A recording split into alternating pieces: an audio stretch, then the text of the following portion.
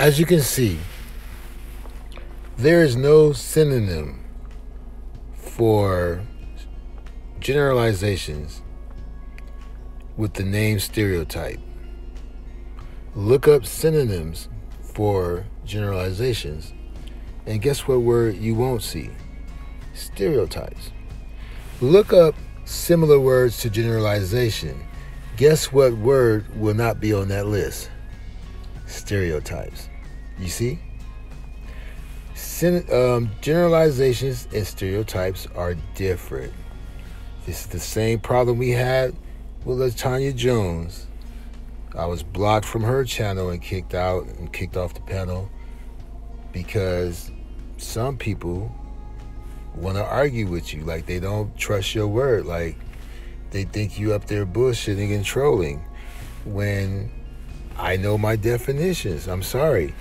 I only speak about what I know. I only speak on what I know. I didn't get it off of Google.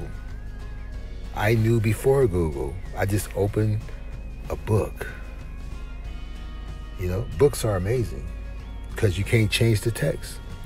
You can't use a computer to scramble the words around. Once a book is printed, it stays the same forever. But if the information is on the internet, you don't know who put it there, and words can be scrambled. And you know what's funny?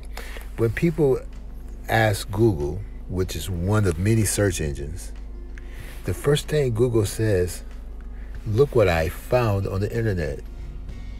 But people ignore that. Google says, look what I found on the internet. Google doesn't say, here's an exact fact that I recovered from the internet. Here is the point you're trying to make. Here is the fact that you're looking for. No, Google says, look what I found on the internet. Meaning, it's just information that somebody put there. You don't know if it's true or not.